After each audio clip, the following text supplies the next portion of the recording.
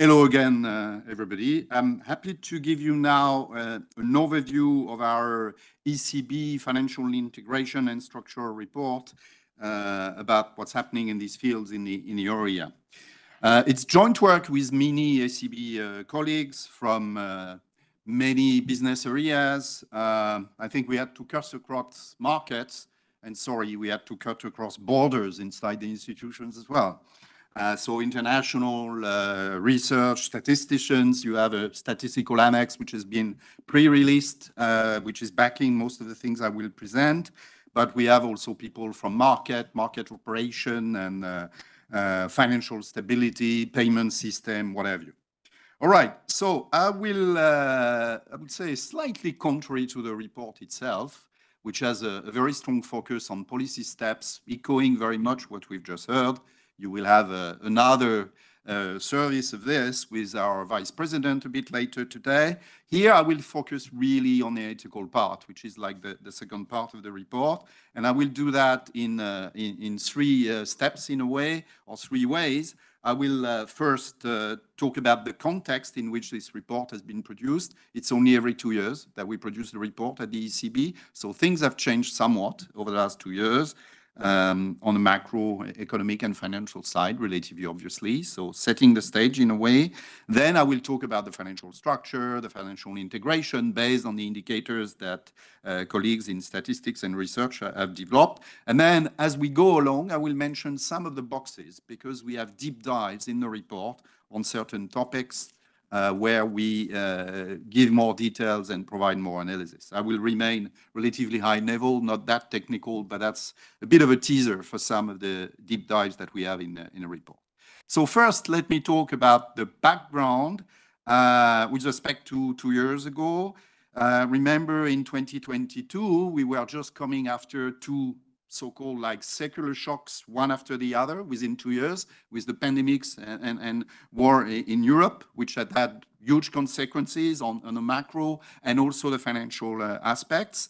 And this is really, maybe if you look at the right-hand side chart here, which shows in blue the inflation rate with 2-digit being passed, as you may recall, and then the yellow line, which is the ECB policy rate, the key policy rate, with at the end, on the far right-hand side, the yellow line going up and up and up, the sequence of hikes, which has been the case until very recently. Why did we see this? Because we had huge shocks on commodity prices, in particular oil prices, that we see on the left-hand side, on the blue line, and then this is still something that we see now. Pressure on commodity prices has not evaporated fully, and there may be further hikes down the road.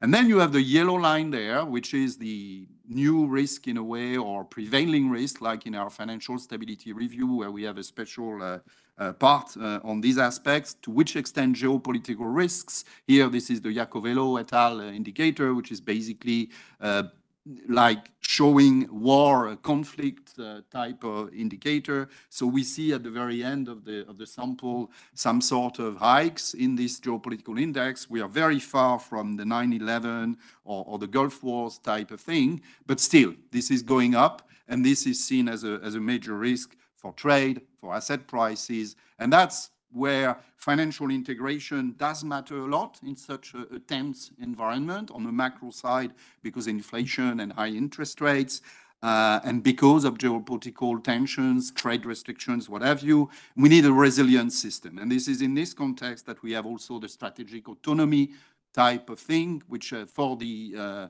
EU is really important. This is very much related to policy objectives that I will finish the presentation with. Focusing, of course, on capital market union. Oops. Yeah. Some status fact on the structure. On the left-hand side, you see the volumes for banks, non-banks, and the ECB asset size. Of course, they are the sort of exit from the policy steps taken right after the great financial crisis during the euro area debt crisis as an effect, namely the balance sheet of the ECB and the assets held, therefore, in the financial system are declining. Otherwise, we've got a decline as well for the blue, which is the banks, and the red, which is the non-bank and BFI institutions, but this is mostly a valuation effect. So this is really because the pricing of the assets has declined somewhat. What we see on the right-hand side are the volume translated in shares. In green, we have the ratio of NBFI with respect to banks. And there it's interesting to see that after the increase of about almost 2 decades, there's been some decline or rough stabilization over the last 2 years of the market share, if you like, of the NBFI vis-à-vis the standard banks. So a bit of an interruption in the trend there. Otherwise, outside the euro system sort of stabilization and initiated decline, there's a rather stable picture in terms of the structure. If we focus on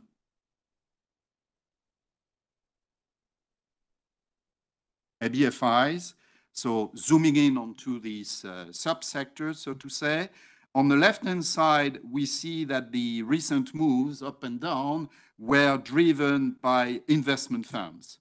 And that's also related to moves in the insurance. And so that's the green, blue parts in the bars that you see on the left-hand side. So investment funds, insurers, pension funds have really driven the changes in the NBFI's sector recently. On the right-hand side, there you see the split in terms of the total amount, which is the red line of investment funds assets. They remain mostly outside the euro area. There's been a stabilization, that's the yellow part, even a sort of slight increase over the recent 2 years of the euro area holdings, but it's still lots of activity outside the euro area for these funds. All right, turning now to our integration indicators, which are basically, in a nutshell, indices based on dispersion and volatility across countries and across financial products. And we compute these kind of indicators both for prices, say stock prices, bond prices, or quantities like holdings of deposits or holding of debt securities across countries. So the blue line is the price-based indicator, the yellow line is the quantity-based indicator, and then focusing first on the price-based indicator, you see that we have, despite the pandemic, despite the Russian invasion of Ukraine, the latest event on the right-hand side of the chart, we see some resilience of the indicator, which is like the positive part of it. Having said that, I think the key messages are elsewhere. Namely, recently, over the last 2 years or so, there's been a decline in these indicators. Both the blue and the yellow line are lower when they were, say, in the beginning of the 2020. And then, second key message there as well, if you look at the dotted line, blue and yellow, this is the starting point when monetary union started. And what we see there is that we're not doing better. So there has been no marked progress, but there's been resilience. But the fact that there's no marked progress is sort of worrisome. So in this report, we also have, as I said, some deep dives. We have no less than 8 boxes on key topics with respect to financial integration. And we have in particular paid specific attention to Ireland, Luxembourg, Netherlands, not just to name countries, but that's because these are the location of the main vehicles for investment by other countries. So as a vehicle, as an agent there.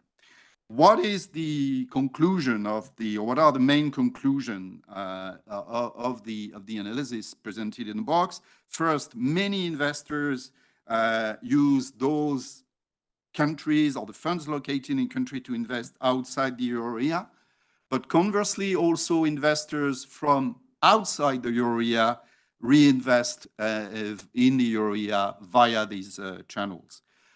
The caveat on this is that, as a matter of fact, many investors in a given country would go via funds located in Ireland, Luxembourg, Netherlands to invest back in their own country. So in a way, that's biasing the indicators, and that's the kind of things we can see on the chart there, which is showing home bias. So to translate, this is the share of domestic share or equity or bonds that are held by people. And when you want to have diversification at the country level, you would expect the home bias to be lower. Once you correct from the indirect holding of own securities via the funds located in Ireland, Luxembourg, and Netherlands, what you see in particular for equity, this is the left-hand side, is that the equity home bias is higher on the yellow line than it is on the blue line. So that the broad number are the blue line,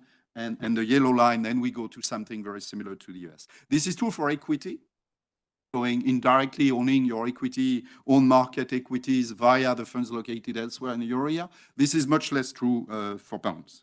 So as a result, we see once we do this kind of adjustment that the euro area is less integrated with the rest of the world, but also less integrated within the euro area.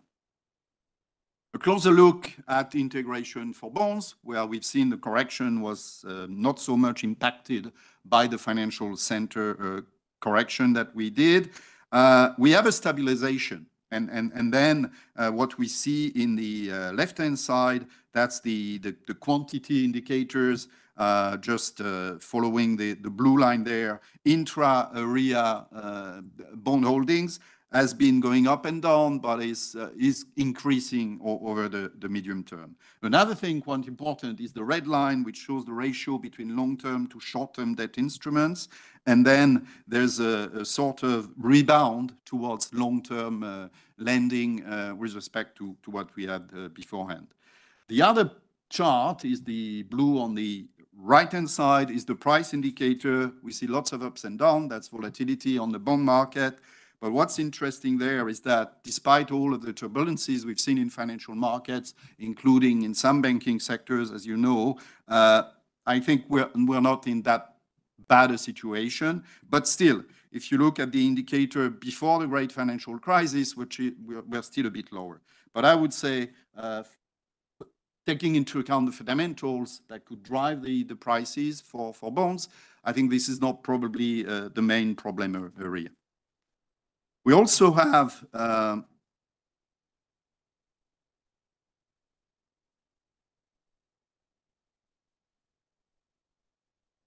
okay, sorry for this, some problem with the pointer here.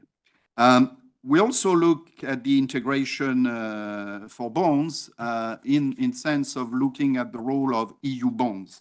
So this is the new generation EU, the support for unemployment in emergencies, or the green bonds in particular. So we look at who holds them. And what we see on the chart there, we have the banks, which is the biggest bar, and it's there quite interesting for the other sectors, insurers, investment funds, pension funds, as we go from left to right. From a country perspective, we see the big 5 countries for the banks, but then we have some specialization. For the insurers, the French have the lion's share. For investment fund, it's Luxembourg, and for pension fund, it's Netherlands. So it's reflecting the specialization, if you like. What we could see there as room for improvement is that both the volume of the funding that is dedicated to green bonds could be increased, and also there could be, let's say, some improvement even from a purely technical perspective, so that the risk premium for such bonds would come closer to those of large sovereign. And it's not a rating issue, actually. It's more a liquidity, free float, that type of issue, that transaction cost not included in futures or what have you, which prevent those bonds to be really as good from a market and pricing perspective as the large sovereign.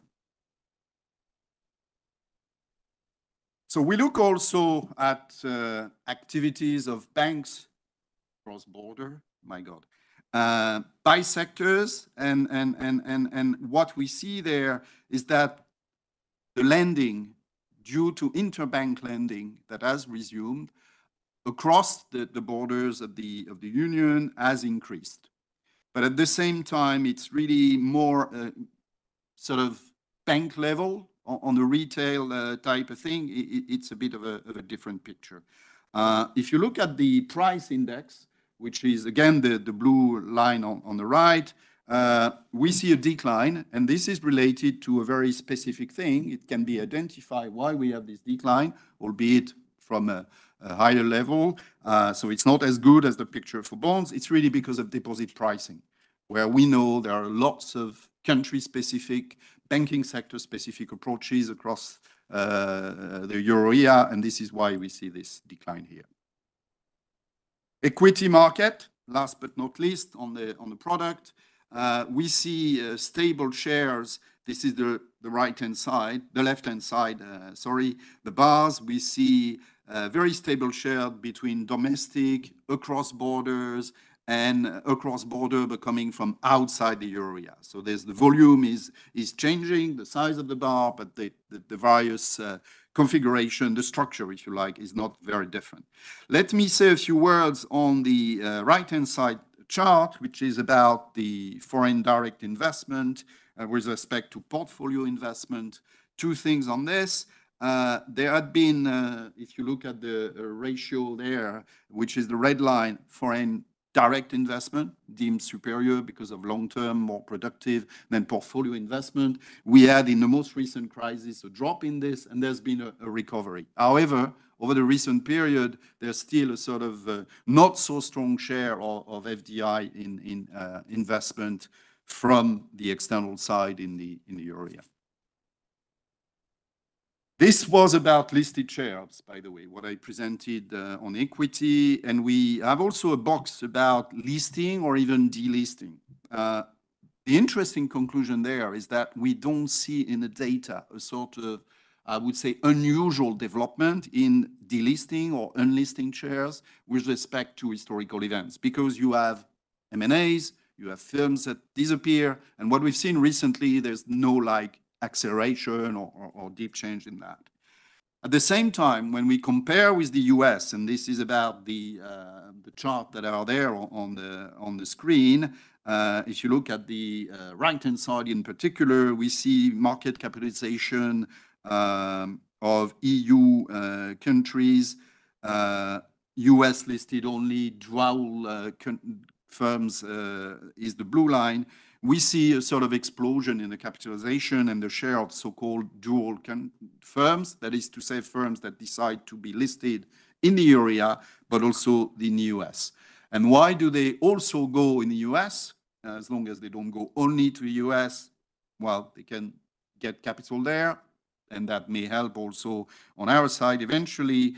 But the reasons we identified were depths of the market, and very much related to points that were mentioned by the commissioners beforehand. It's simpler type of thing because you have one regime and not the same complexity. It's easier from a regulation perspective, and you have also a deeper market as opposed to a more shallow one, especially if you look at financial markets that are still financial centers, fragmented and segmented within the euro area. All right, before finalizing the presentation with a quick overview of or linking to the policy steps, let's say we have three areas of interest that we have identified.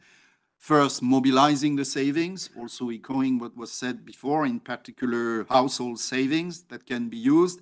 There's lots of deposits. This is the far left-hand side chart. Lots of deposits, insurers, pension funds. Household savings could be better used for more innovation and productive purposes. There's a second area, which is harmonization and regulation. So harmonizing, perhaps up to centralizing in some cases, and also working on simplifying or adjusting, fine-tuning regulations. Third, facilitating cross-border operations. Sorry for the terms.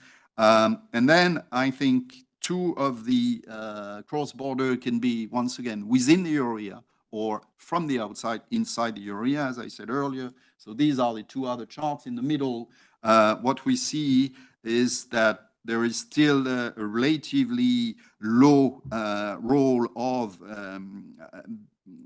banking type of thing, which is not domestic. So the blue line is the pure domestic, and the other two are coming from other countries or coming from outside the euro area. So the shares there are very limited. So there's a need to improve on that, obviously. If you look at the last chart, euro area holdings, extra euro area holdings, in terms of how euro area securities are bought by outsiders, you see there as well, be it for equity, where we have a slightly larger share of extra euro area, for investment funds and debt, it's still relatively limited. So I will stop with this chart at this point, showing 6 priorities that are listed in the report, with a view to improving on the 3 wheels that you see there, namely facilitating operation across borders. Then it has to do with crisis management and cross-border banking in general. There's harmonization and regulation, so it's more at the even conceptual level. There may be definitions that differ for specific products or indicators across EU countries, and then a lot to be done on regulatory and supervisory architecture. Finally, on mobilizing saving, you have standardization and transparency for structured product with a specific focus on securitization that we can revive, as was explained, elaborated upon before. And then a sort of generic overarching type of thing where it's a bit more difficult to identify concrete steps, to be honest, but it has to do with financial literacy as well, and boosting venture capital so that the capital and equity market in the EU could be much more dynamic than it is now. Thank you.